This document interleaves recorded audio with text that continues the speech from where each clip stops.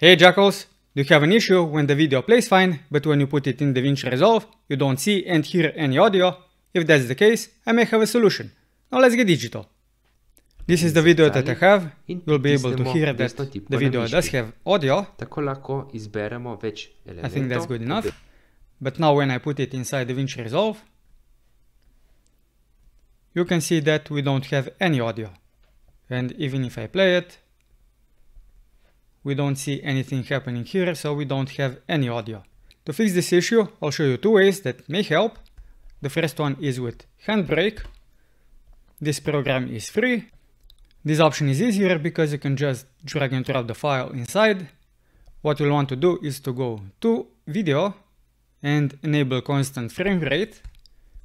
If that's the only change that you want to do, simply change the Save As to where you want this to be saved as.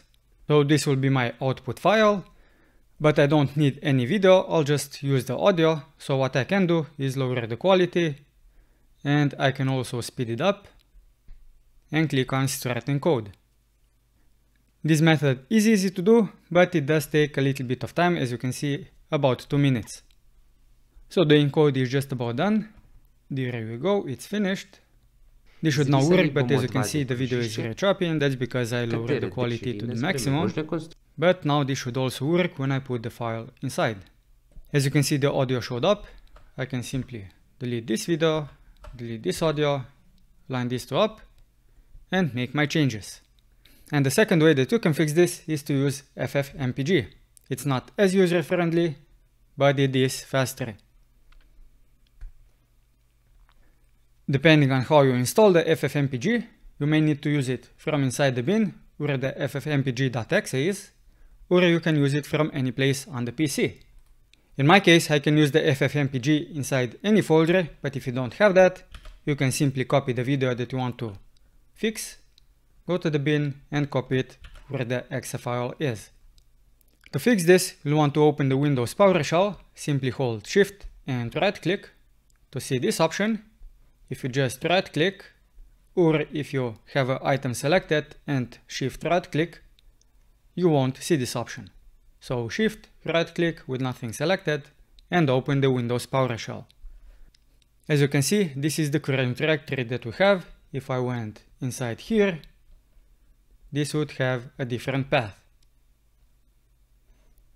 Since I can work from anywhere, I'll use this one. So once you have this opened, now I'll simply type in a command, ffmpeg -i. Now we have to input the path or the name of the file. I'll simply copy this. And I have to put quotation marks because the name of the file has spaces inside. If you don't have any spaces, you don't need the quotation marks. Then it's map 0a. This means that we'll take the first audio track. If you have multiple tracks, you can specify any other number like 1, 2, 3. I'll do it in this way because I only want the audio. So now for the audio out, I'll just do output.mp3 and let this command do its thing.